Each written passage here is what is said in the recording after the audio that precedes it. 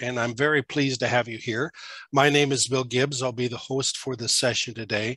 By the way, the session is being recorded and we will make available to you, to our guests, a link to the recording later this afternoon, as well as all of the slides. Now, today our presentation is by Vennard Wright, and it's tips for future career success in technology. I've been looking over the slides and I'm very excited about this session because I think that it has valuable tips, not only for someone new in their career, but just valuable tips, period, for anybody at any stage in their career. Now, let's talk about the agenda that we'll be following today. First, we're going to learn just a little bit about capital. Then I'll go over the housekeeping, the session pointers. I'll introduce the presenter, and I also have a very brief interview with the presenter before we begin. Then you'll hear your presentation, the presentation by Mr. Wright, followed by a Q&A time, and then a little bit about our last webinar of the academic year, the one that will be held next month in June. I think you'll be very excited about that. And finally, we'll wrap up by talking about how to get a copy of the recording, the slides, and a certificate of participation. I know from looking at the audience members today that some of you have been in every webinar that we've ever produced, and you've heard some of the same material before. I know that some of you are students and some of you are faculty and staff, but I welcome each one of you. And I always think it's good and refreshing to go back a little bit into history and talk about our institution. Very few people realize just how long we have been in existence, since 1927, which means here in just in 5 short years, we will be celebrating our centennial, our 100th anniversary. We're one of the very few private universities in the state of Maryland, and really, I should mention, really anywhere in the country, that is specifically dedicated to STEM, engineering, cybersecurity, computer sciences, and the management of technology and technological people. We have a glorious history that spans back many, many years, and we're very pleased to continue our heritage and expand it as we go. We're a nonprofit, private, and accredited. Each one of those are key words, but I don't want to spend too much time on them, but I do want to mention that the word in red, the accredited word, sometimes people get a little confused about what accreditation means, and in educational circles in the United States, accreditation means everything. It is the certification that the university has met all of the requirements and standards to operate at the highest levels. We're accredited by the Middle States Commission on Higher Education, and it's regional accreditation, which in the United States is the highest form of accreditation available to any college or university. We're also authorized by the state of Maryland to confer degrees all the way from 2-year associate's degrees right up to our doctoral degrees, our Doctor of Business Administration, our Doctor of Science, and our PhD degrees. Just a little bit of housekeeping, and then we'll get into introducing the presenter.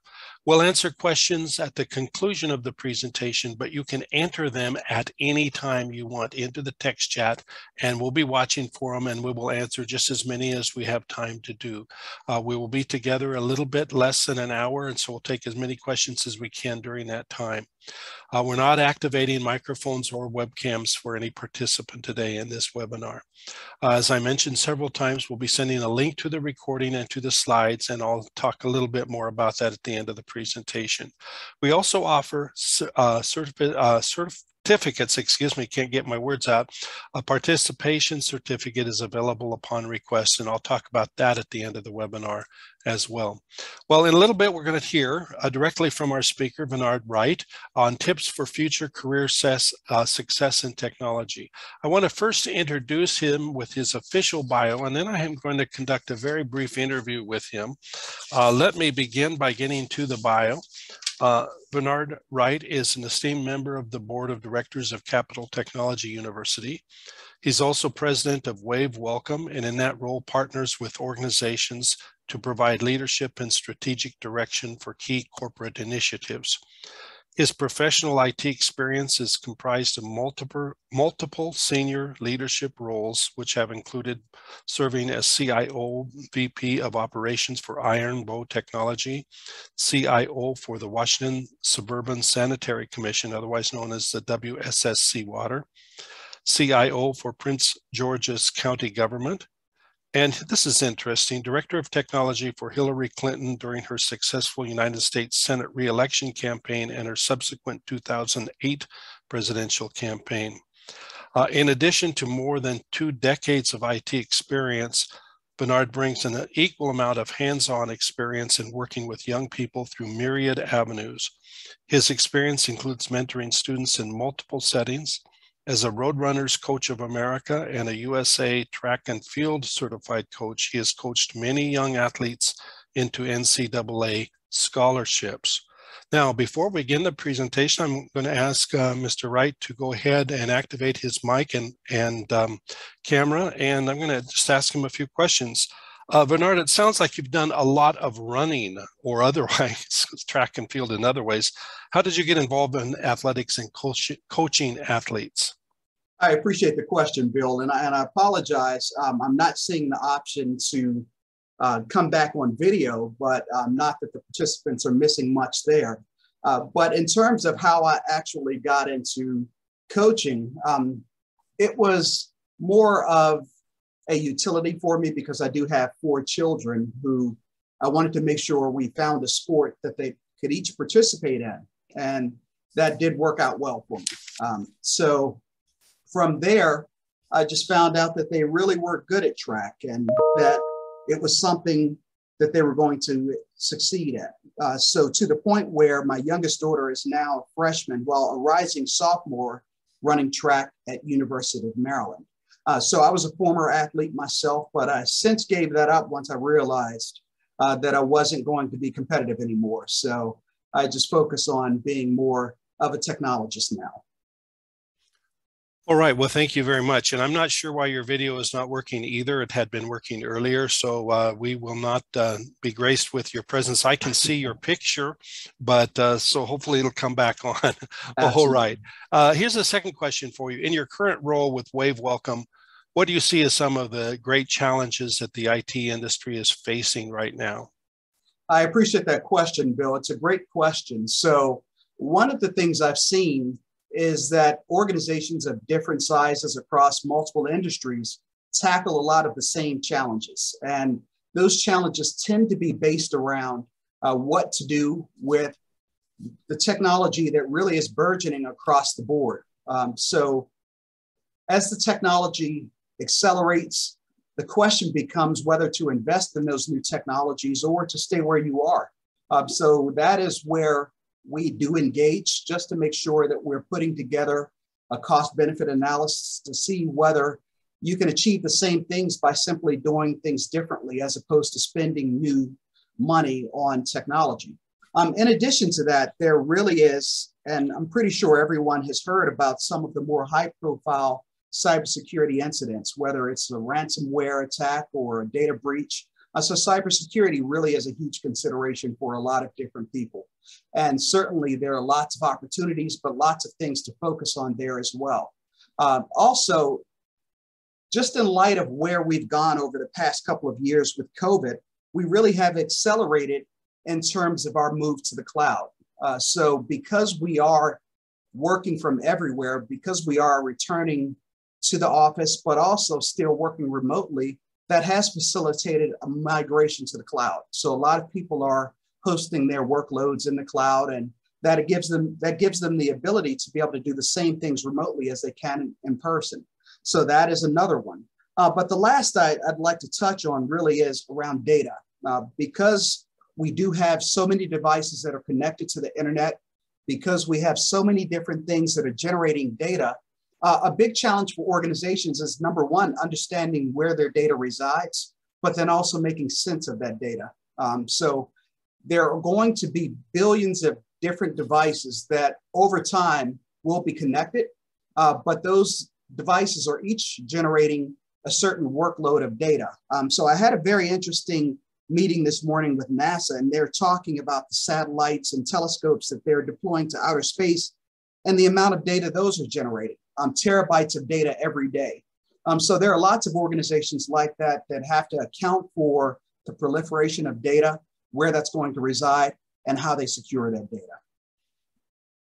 Well, thank you very much. That's very interesting. I was thinking back, I'm not going to digress from your presentation, back in the day when it was actually possible to carry all the data from one computer to the other on a portable hard drive. But when you're talking about terabytes of data being produced every single day, methods of getting that information have to be conveyed.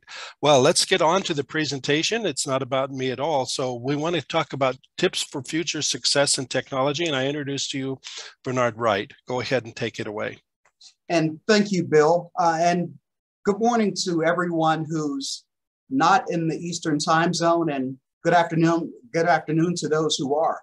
So I am going to, as Bill shared, talk about different ways that people can be successful in getting into the careers that they're pursuing.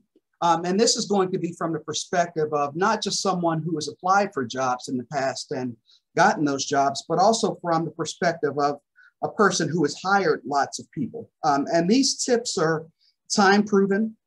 They've worked for me. I've gotten these from other people as well. So can't take complete credit because it really is a combination of different things that I put into these slides. So I'm looking forward to sharing this information with you. So as you have questions throughout the presentation, please feel free to type those into the chat because I'm looking forward to answering those questions and interacting with you as much as possible.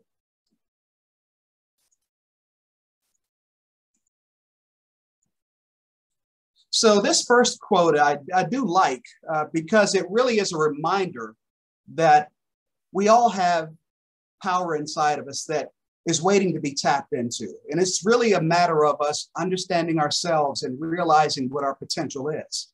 So that really is where I start personally in terms of my success, but also something I try to encourage. So one of the things I do, and Bill was asking earlier about mentors and mentees, I do make sure that that is a big part of who I am. And one of the things I do encourage is that people understand who they are. And part of understanding who you are is understanding the inherent power that each one of us possesses. So what we're going to talk about today is not just the technical skills, but I really like to drill down a little more into the soft skills. So the differentiation between the two is the technical skills are how well you code, how you are a database administrator, or whatever profession you've gone into. The soft skills tend to be those other things that can either serve as benefits or impediments. So those could be things, I gave a few examples here. Your ability to be able to communicate effectively, your ability to be able to connect with the people that you're speaking with, how professional you are, the connection that you make with people. So those are different things that can really help you in your search. So what I've done here is I've put together a list of 10 different things that I consider to be my cheat code for being effective in pursuing a job. And these are things that I've also posted out to LinkedIn. I am very active on LinkedIn, which is another tip that you can use for potential job opportunities. Some people have success there, others don't, but there are multiple platforms where you can network and reach out to prospective employers. So the first is to make sure that you're not just blanket sending out resumes and applications. So identify the types of jobs that you want to pursue and make sure that your application is very specific to that particular opportunity. That might mean rewriting your resume in some cases. It might mean making sure that you're paying attention to keywords and making sure there's a map to your resume, because oftentimes what happens is there are automated tools that are going through and filtering out resumes. So if your keywords don't match what's necessarily in the job description, you won't even make it to an interview. So just make sure that you're paying close attention to that and making sure that your application materials are specific to the job that you're pursuing. The next, and this is something that I found as an employer, I'm very impressed by people who know about the organization. And not just the obvious things that are in the About Us page on your website, but also knowing what specific in terms of pain points. So what would you contribute if you came in? How would you help the organization? But also one of the things that also resonates with an interview panel is that you know the members of the interview panel and possibly some personal things about them as well. It does indicate that you're very serious about the organization, but that you're willing to take the time and do research to learn a little bit more. And that really leads into tip number 3, which is developing a 100-day plan. So I've used this successfully multiple times when I was pursuing jobs as a CIO. And what I would do here is really anticipate for the first few months, if I was successful in getting the job, what I would do to move the organization forward. So that I would start off at the very beginning, just reiterating what the strategic objectives of the organization were and how my position, as I understood it, would map to those strategic objectives. And then from there, talk about what I would do in the first couple of weeks to make sure that I was going in to understand the organization. And that's both internally, externally, and the people that they interface with, like their partners and vendors. And from there, really laying out a roadmap for improving the organization. So I would encourage you to do the same. And that really is going to lead into a tip that I'm going to touch on a little bit later. So the next one, tip number 4, is just in case you're with an interview panel that doesn't have your resume handy, make sure that you have extra copies of your resume so that you can hand those over so that as you're speaking through your experience and how that maps to the organization, they can follow along and see how your career has progressed. The next, and this is really important, not just from the organization's perspective that you're interviewing with, but also your perspective as well. You do want to make sure that your personality is apparent to the interview panel. You want to make sure it's a great fit, not just for the organization, but for you as well. Many times, as we go into a new job, we find that maybe it's not the organization we want to be a part of. So it is important upfront to make sure that you're understanding what the organization is, but that also they're understanding who you are as a person. And I'll touch on this one a little later in the slides as well. So number 6 is a very interesting one. So especially as an employer, you do have a pretty good feel for what some of the typical interview questions are. So a lot of those could range from, so what are your shortcomings? What is it you need to work on? How are you going to continue learning? Those are questions that are pretty standard. So make sure you write out a list of potential interview questions. And what that does is help you to think through what the potential answers to those questions could be so that you don't get stuck as you're going through the interview. Next, number 7 is to make sure you talk about what makes you different from other people that are interviewing for the position. So what are your differentiators? How are you better than the competition? And let's be clear, this really is a competition. So why should the company or organization hire you? Number 8 really maps back to number 3. So leave behinds could be your resume, it could be your 100-day plan, it could be your cost benefit analysis. So if you're hired, how are you going to benefit the organization? But whatever that is, make sure you leave something behind so that they can always go back and take a look at why they should hire you later after the interview concludes. So number 9 is to make sure after the interview has concluded, send an email to the panelists later. Just say, hey, thank you for the interview. I'm really excited about your organization and I'd love to join and here's how I could benefit. So just reiterate a lot of the points that you made during the interview. That also serves as a reminder that you'd be a great fit for that organization. And last but not least, once you get the position, be prepared to come in on day 1 and deliver. So it starts with day 1, but continually make sure that you're very focused on how you're going to move the organization forward. And one thing I do try to emphasize with the people that I do mentor is leaders are at all levels of the organization. It's not just team leads, it's not just managers, it's not just the C-suite. Everyone can be a leader in an organization. So certainly make sure that you're focused on that from day 1. So I'm going to drill down into these a little bit more in the subsequent slides.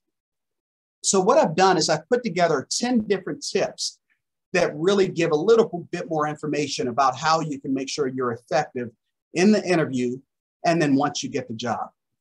So number one, and this is especially now that we're moving toward a global society, which I'll talk about in a bit, don't make sure you understand that this can be, in some cases, especially as you become more senior, a very arduous process. Sometimes you might have to submit dozens of resumes. I've even heard instances where people submit hundreds of resumes before they find the right position. So don't underestimate that. Make sure you set aside the time.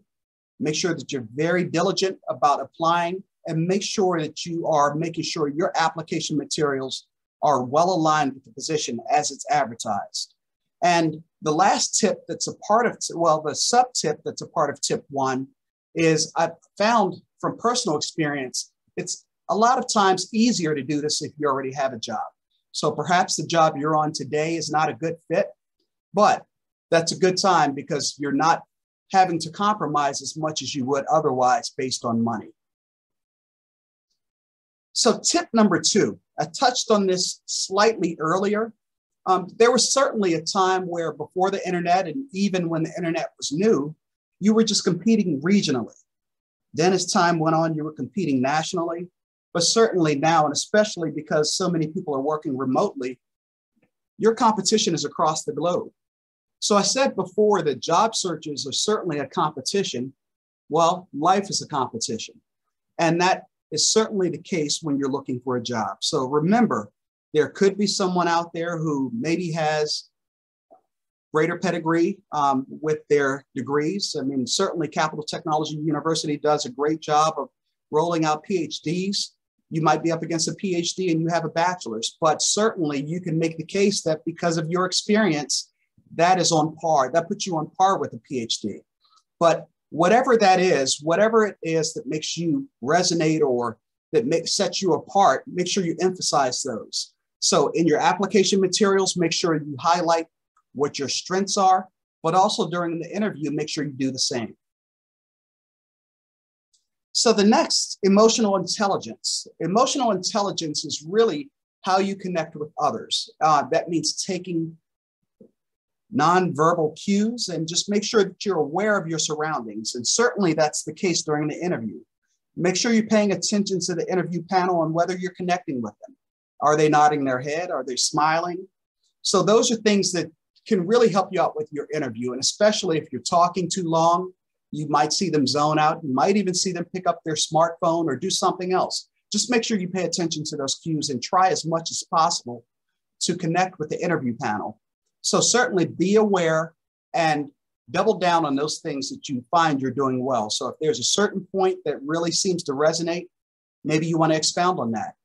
If you find that you're turning an interview panel off, perhaps it's time to switch gears and go to something else. So tip number 4, assume that the interview panel has done research on you. Assume that they've gone out and done a Google search. And certainly, if those questions come up, if there's something that might be questionable, be prepared to speak to it. But if they haven't done research, make sure that you talk about what your personal brand is. And we'll touch on this a bit later, but make sure that you don't overshare. And I'll talk about that. Certainly, there are some things that you might share during the interview that could, if you're in a good position, maybe nix your chances at that job. So just make sure you're using discretion when you're sharing during the interview. Tip number 5, and I just touched on this a bit, make sure you do answer the questions fully. And certainly it does help if you anticipate what those questions are, but make sure that as you're talking, don't share too much information, especially if that information is going to disqualify you. So make sure you're speaking to your experience, and certainly as those questions are being asked, one thing that I found works well is don't just answer the question theoretically, meaning what you would do, but it certainly helps to say how you've done that in the past before. So if someone asks you a question, say, that's a great question. Here's what I would do. But also, in the past, I've run into that situation before, and here's how I resolved it. Tip number 6, and this goes to making sure that people understand exactly who you are as a person. Certainly talk about your volunteer activities because it's a part of who you are. And make sure that you are talking specifically about the things that you like to do outside of work, especially if those things are complementary of the organization you're going to be joining. So examples of this, and this is a part of my bio, as you saw that Bill shared earlier, I always made sure during my career, everyone I was working with knew that I was a track coach. It was very important that they understood that at a certain time, hey, I might have to leave out for track practice. I might have to go to track meets, but I'll certainly make sure I get the work done. But certainly coaching track for me is a philanthropic opportunity. It's an activity that's very important to me. It's part of what makes me tick. And each one of us has those things that really help us to recharge. And certainly you want to make sure you're talking about those things because I would consider those to be strengths. Tip number 7, and this is very critical for me. This is a question I tend to ask during my interviews is, once you get this job, what are you going to do to continue learning? So something I try to emphasize with my team members is personal accountability. So what I've done in the past is I've built into my organizations what's called an individual development plan. Certainly it's our job as employers, as leaders, as managers to promote our people to make sure they're growing, but a certain part of that is on the individual as well. So as you come in and eventually you want to go from being a frontline worker to being a manager to being a team lead, what is it that you're going to do in order to make sure you're moving along? What courses are you going to take? What conferences are you going to go to? What articles are you going to read? So how is it that you're going to continue learning? So please be prepared to speak to that because it could be an interview question. Make sure that you view this as lifelong learning, not just to get the job. Tip number 8, and this is very important. I've run up against this in the past, both as an employer, but also as a prospective employee. It's critical to know what the salary range is. Oftentimes, if you ask directly, okay, what's the salary range? They'll tell you. And that way you know whether it's something that's a good fit for you. Certainly, as you move along in your career and your salary increases, it's helpful to know up front whether or not your potential employer can even afford you. Is it going to be a step down for you? If money is important, that's certainly something you'd want to know up front. And as you get the job and your pay starts to come in, something I also emphasize with my mentees is to make sure you know what to do with your money. It's very important to not always make decisions based on money, but that certainly helps if you're spending your money wisely. So, for example, I do have some interns that are starting with me on Monday, and one of the things they're going to be doing on day 1 is building out a budget. So once you get your first paycheck, what are you going to do with it? And as you move along, having a budget up front and being smart with your money certainly helps you to make decisions that are not solely based on money because you've been wise with it. Tip number 9, and this is, it used to be the case that managers were the ones who were working the long hours and burning the midnight oil. But now, especially since so many people have been working from home, we're working long hours and the lines between your personal and professional life are blurred. So as you get to the point where you are burned out, and it is important to recognize the signs of burned out, what are you going to do to recharge? What are you going to do to head off your burnout? So what are the things that help you to get back to where you need to be? Is it exercise? Is it meditation? Is it prayer? Is it going to the beach? Is it going to a restaurant? I mean, those things that really help you to get back to center are going to be very critical for making sure that you're still an effective employee. So just make sure, like I said, number 1 is to recognize the signs of burnout, try to avoid burnout certainly, but as you realize that, hey, I might need to take a break, figure out what you need to do in order to be able to recharge. So certainly it's good to be an effective employee, but part of being an effective employee is making sure that you're doing the things that are necessary for you to continue being productive. And tip number 10, as you move along in your career, especially with the proliferation of so much information online, it's critical that you protect your legacy. What will people say about you? If someone were to reach out to your former employers, what would they say about you as a worker? What contributions did you leave with your organization? What are you doing outside of work? Those are all things that really contribute to your legacy. So make sure that you're very deliberate with that. It takes years to build up your reputation, but it takes one bad move to tear it down. So make sure you're very careful. Make sure that you're always aware as much as possible what others think of you. And a good way to be able to do that is simply asking. So as a leader, I've done this multiple times. I've done something called a reverse appraisal or a 360 review, where I go out and I ask people, including the people who reported to me directly, what could I do better as a leader?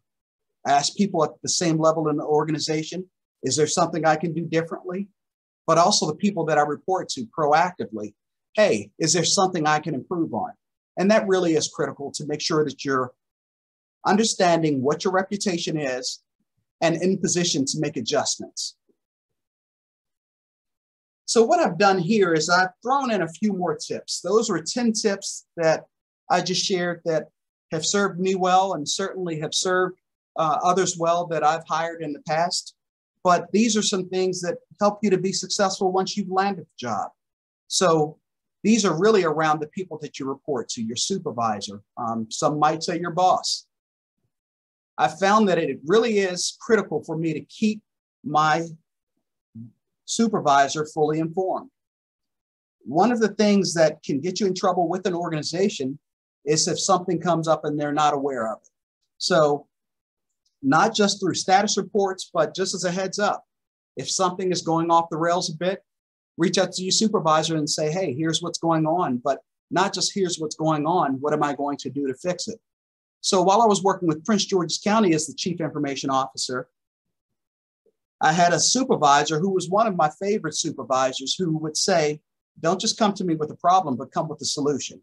So certainly I'd make sure he was informed about what was going on. And part of being informed was also what I planned to do to fix whatever challenge was facing me. So that's a great tip that I would give you. Certainly make sure that people understand what's going on, that they have situational awareness, and that does serve you well. The next is, and this is something I found as well, if your supervisor has to do your job, they might not need you. So make sure you're understanding, number one, what your role is, and make sure that you're doing everything that you should be doing with that role, so that it's never a question of the value that you're bringing to your organization. And the last on this slide is, because they hired you, they did think you were a good fit. So you're starting from a very good point on day one. And you can either improve or you can get worse off. And by being worse off, what that means is that you gradually degrade in the eyes of your organization. And unfortunately, that can mean being written up, being disciplined, or even losing that job. So make sure that you understand, number one, you are starting from a very good point because the organization is very excited about you joining, and do whatever it takes in order to stay in a good position with that organization. So because you are part of this webinar, my assumption, my personal assumption is that you are very focused on your value. You are curious about what can make you more successful in your pursuit of a job. And for those mentors who are here, what tips can you give to your mentees? How can you help them to be more successful? So each one of us does have inherent greatness in us. Going back to the quote that I shared before, we each have power that we need to tap into. And we'd all be so much better off if we understood just how great we are. So number one, make sure you do understand who you are, but make sure you're tapping into that. So with that being said, I'd like to open it up for any questions. And certainly if you don't want to share the questions here, here's my contact information. I'd welcome the opportunity to speak with as many of you as possible.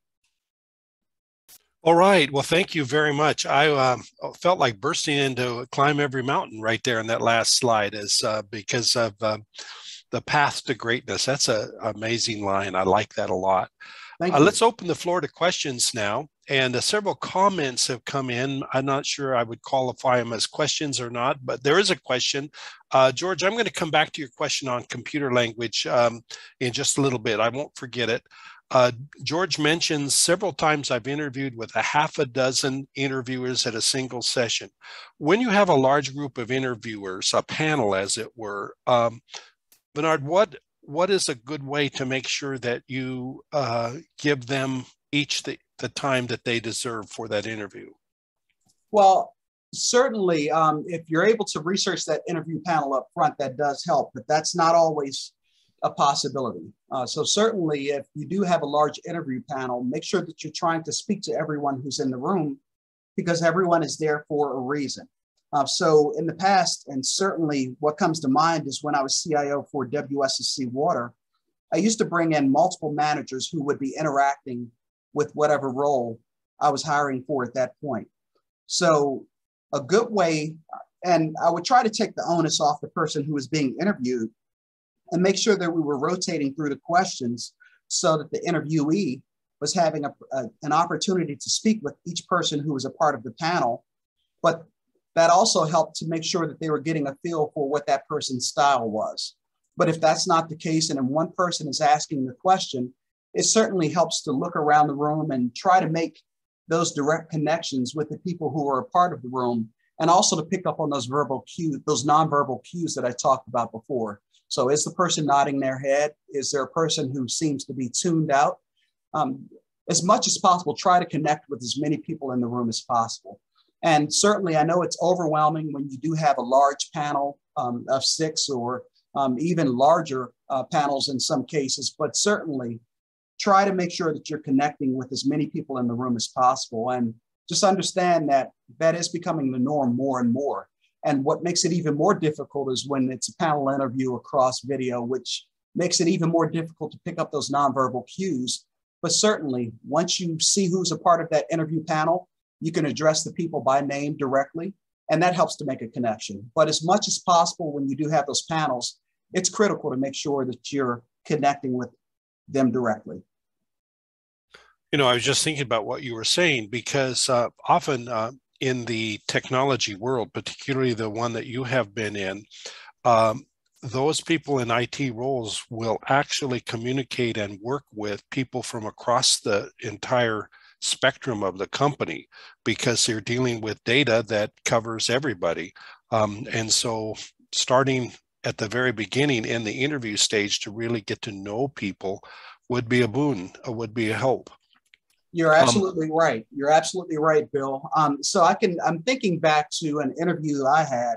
It was an 8-hour interview. And for that reason, like you said, it was people from across the organization, and understandably so, because I was coming in as CIO, which is a part of the executive team for most organizations. So I interviewed with 5 different people in the organization, and the last interview was with the CEO himself. So I had to make sure that, number one, I was fortunate enough to be able to know who the interview panel members were going to be.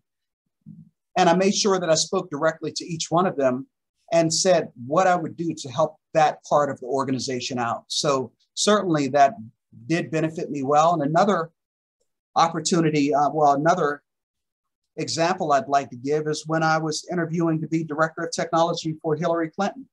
So that was 5 different interviews, and the 5th interview was with Hillary Clinton. So that gave me the ability to go back and prepare for the next round. And certainly as you move along in your career, and for some larger organizations that are a little more formal in their interview processes, that could be the case, where you start off and they're really just screening you to see whether or not you're a good fit to go to the next round of interviews. And as you go along, you have to prepare for the next round. And if you're fortunate, you'll know who that next round is going to be with. But certainly make sure that you're preparing as much as possible. Very good points. George brings up an interesting comment. He says, one of the best advice I was ever given by one of my mentors was to attend corporate events as often as possible and to buy pizzas occasionally. The pizza part aside, I see where he's going with that, but weigh in a little bit about the importance of being involved in company activities. Absolutely. And I mean, if George brought in pizza for me, I think he'd be a winner. He's that kind of person, I suspect. Yes.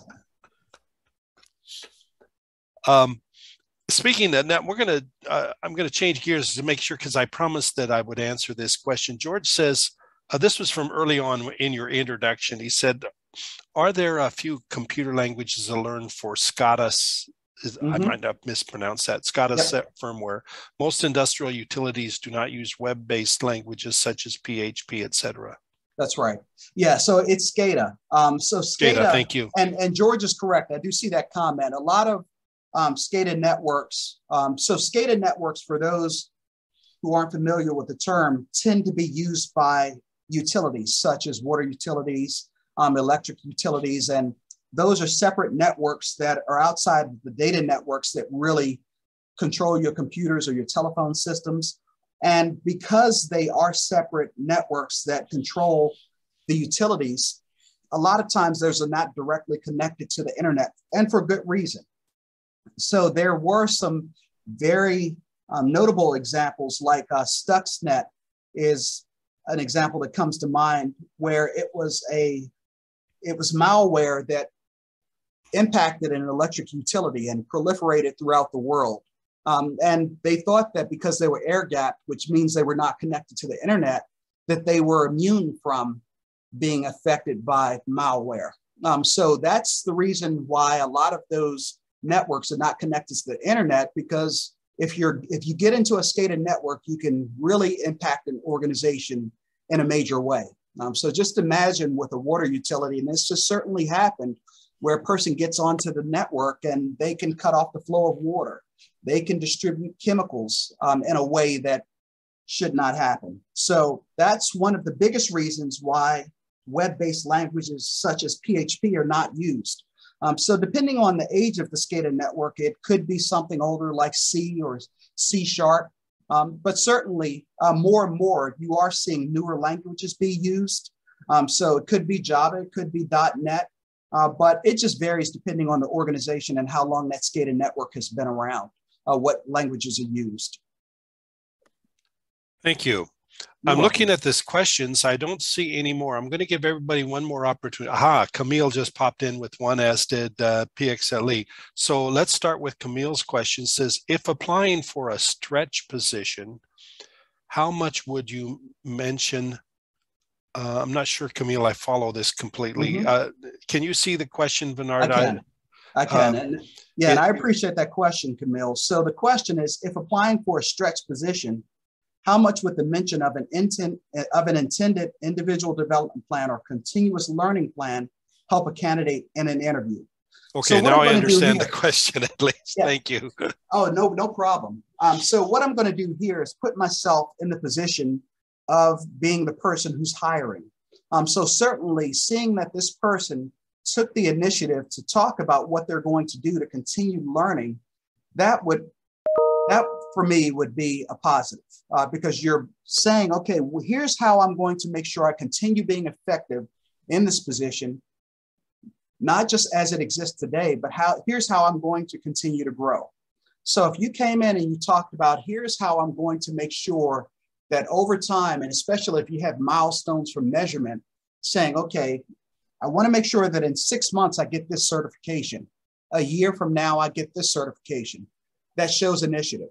So I think that that would be a plus, and especially at the end of an interview when the question tends to be, do you have anything else you'd like to share? Do you have any questions for us? That's certainly a great place for you to jump in and say, here's what I would do specifically if I were successful getting this job to show that I am willing to continue learning. Here's the individual development plan I put together for this organization. So for me, that would be a winning proposition. That's a great answer. Thank you so much. The next question says, let's see, the questions are really starting to come in now. So what advice would you give for a coding test, that is to write a software program during an interview? I get that a lot nowadays. Yeah, so it depends on the position. So certainly for some organizations or positions, that's going to be critical. So what I've seen is that there are some people that interview very well, but then they come in and they're not a great fit for various reasons. Could be related to the soft skills, but a lot of times it's simply because technically maybe they overrepresented what's on their resume. And a great way to be able to screen that out is by doing a coding test. So certainly be prepared for that. So what didn't show up on my bio is that I used to be a software developer. So this was quite a while ago. So I used to work for a company called Digex, which was later acquired by WorldCom and then became Verizon. And while I was at Digex, I was actually a Cold Fusion developer. So for the old timers on this webinar, you'll remember Cold Fusion, but then I became a .NET developer. But the reason that's relevant is because during the interview, I actually did have to write a mini program in Cold Fusion to demonstrate that I understood the language. And that's what got me the job. So certainly it can help you to get the job if you do have the coding test, but it also helps the employer understand whether or not you're capable of coming in and hitting the ground running on day one. So depending on what the position is, those coding tests are critical. So be prepared for those if you're in a more technical position. Thank you. You're Roy welcome. asks a very intriguing question. He says, what about references and maintaining contacts? Sure. So what I found is most noteworthy with references is the more senior people in an organization. So with each one of the organizations you're a part of, it does help to build those relationships with the people who are part of the executive team. So that way, when you provide a reference, it's a senior person in the organization who can speak to your value.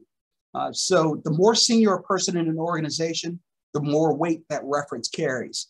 And certainly as you move along in your career, it does help to make sure that you're maintaining those relationships with people who you might want to use as a reference later. So I would strongly encourage you to, number one, cultivate those relationships with the top levels of the organizations you're a part of, but then also longer term, make sure they're a part of your network. And fortunately, we have tools like LinkedIn that allow us to do that fairly easily. So certainly, like I said, the biggest thing I want you to take away from that is the more senior your reference is, the more weight it carries. That makes complete sense to me. It just reminded me of the young man who was applying for his first position and was told to bring in his references. So to the interview, he brought his mother and his best friend. But that's an aside. Thomas asks this, if you lack experience in a particular skill or technology, can you compensate by detailing how you will learn the skill? It's a little bit of a riff on the earlier question, but I think it's a very good question. It is a great question. And what I'll say is that it depends. It depends on whether the skill that you're lacking is critical for the job. So if you're coming in as a Java developer and you don't know Java, that could be an issue. But if it's more of a peripheral skill where it's not the main thing that you'll be doing, certainly speaking to how you're going to hit the ground running and learn in between the time that you finish the interview and starting the job, how you're going to learn that skill, or even during the first few weeks on the job, that could be acceptable. But like I said, it depends on the skill that you're lacking and certainly what it is that you're going to be doing longer term. So just keep that in mind. Just normally in the position description, they are calling out the skills that they're looking for. So make sure you're a good fit. That goes back to what I was saying before about tailoring your resume to the job, but make sure you're not embellishing to the point that you're saying you can do things that you're not so great at. I mean, there certainly is the job out here that's perfect for each one of us, but make sure that the jobs that are critical for the skill, the skills that are critical for a job are things that you do well. And if it's something that's more on the wish list for an organization. So what I do when I put together a position description, I will say these are mandatory skills, but then I'll say, hey, these are things that are preferred. And then the last section is nice to have. So if it's something that's in the nice to have category, certainly you could speak to how you're going to pick that skill up. But if it's something that is mandatory for a position, it would probably be viewed as a mark on your resume if you're not able to do that. That's a great answer. I think that's the last question for the moment. I'm going to go ahead and move on to the final portions of our webinar. I will note to everybody who's joined the call that if you do have a question that you just had planned to type into it, go ahead and do that. And we still have a few more minutes, but I want to make sure that we cover the rest of our content here. Whoops, went ahead too fast. Let me get back to this. Let's talk a little bit about what's happening next month. On June 16th, our final webinar of this academic year will be with Dr. Richard Baker, one of our professors and a noted UAS expert on the use of drones in the Ukraine invasion. We read about that in the news about how the Ukrainians are using drones. And Dr. Baker has been researching this and will be prepared to discuss it in the webinar. I think it'll be fascinating glimpse into this new technology and how it's being used in warfare. To learn more about that webinar, or to register for any of our webinars, or to view webinars on demand, just go to this website, captechu.edu/webinar-series. There you'll find the upcoming webinar in June, and you'll have ability to access all of our previous webinars that are now available on demand. Speaking of that, I want to make sure that everybody who knows who registered for the session today will get a copy of the slides and a link to the recording. So watch for that email. When the email comes out, if you have viewed this session live or you're watching it on demand and want a certificate of completion, all you need to do is respond to that email, and I'll prepare one and send it to you. Simply wait until the email comes, and we'll make sure that you get covered in that way. Now, I want to go on to our final slide, and as I do this, I see there's one more message, so let me get to that. Okay, that's Camille says thanks, as does Roy. This does conclude today's webinar. I want to thank our presenter again. It's been really fascinating look into this, and as I mentioned in the email that went out prior to the session, whether you're a mentor or a mentee, I think you can benefit from this material, whether you're new in your career, whether you've been in your career for a long time. This has been excellent stuff that has really been helpful. This does conclude today's webinar. Look for that participation email and a link to the recording and slides, and a link to the upcoming webinar here in June. Thank you again to everyone who's joined us today, and I appreciate your time. Let's see, George has a final comment. I'll read it here. Many of my jobs require a language or application aptitude that the organization had lost the last person trained in. That's very interesting comment, George, because that does happen. I've heard of that many times. How should one prepare for interviews that ask for a language or tool that is going to require special training? And of course, the underside of that would be, and no one has that ability to train you. Right. Right. Yeah. So the way that I look at this, and George, I apologize if I'm looking at this the wrong way, but certainly with organizations that may have lost the person who was performing a specific role tends to be a little different from the person who was maybe the only person who was doing a specific thing. And the way that I differentiate between the two is there could be one person who was single-threaded, for example, supporting a mainframe, which, believe it or not, still do exist in some organizations. That's a little different from a person not being able to find a person that has experience in the way that those applications on the mainframe are written. So if you, for example, have experience in COBOL, but you might not know the way that COBOL is being used, you could certainly go in and say that, okay, here's what I do to get up to speed on learning how this application works in your environment. You could certainly say you'd reach out to your network and as much as possible, reach out to other people who understand COBOL and different ways that it might be used for an organization that is within the same industry that the one you're interviewing with. So you could certainly say, I'd reach out to my network, but that's a little different from saying, okay, I don't know COBOL at all, because you probably wouldn't be successful in getting that position. So if you have the skill, just talk about what you would do to get up to speed quickly with how that skill is being used for the organization you're looking to join. That's a great answer. And it does remind me of that movie, which I think it was called Space Cowboys. I might not have that correct, about the people that the only ones that knew the language that NASA needed. So they had to be sent into outer space to fix the problem. Interesting movie from a long time ago. Anyway, thank you very much. I want to thank our presenter again. I want to thank everybody who's joined us. We are now officially done, and we are approaching the end of the hour. This has been a great session. And I hope all of you will have a great rest of the afternoon. So with that, we will officially end, stop the recording, and you may log off at any time. And thank you again for joining us. Thank you.